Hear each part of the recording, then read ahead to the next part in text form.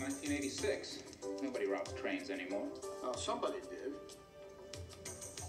And I know who. Oh, really, Yablonsky? And who might that be? Same guys that robbed it 30 years ago, sir.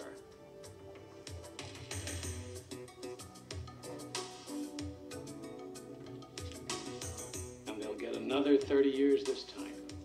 What? It just came over the radio.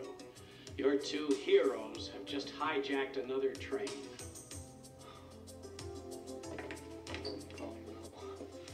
First sign of trouble, I said, send them back to the pen. They're basically good guys, sir. I know that. They just got off to a bad start. Oh, come on, Evans. They came out of prison asking for our help, and all we did was give them a bunch of rules. That's the system. No, we treated them like little children. We told them where to live, where to work, who to see, how to behave. That's how the system works.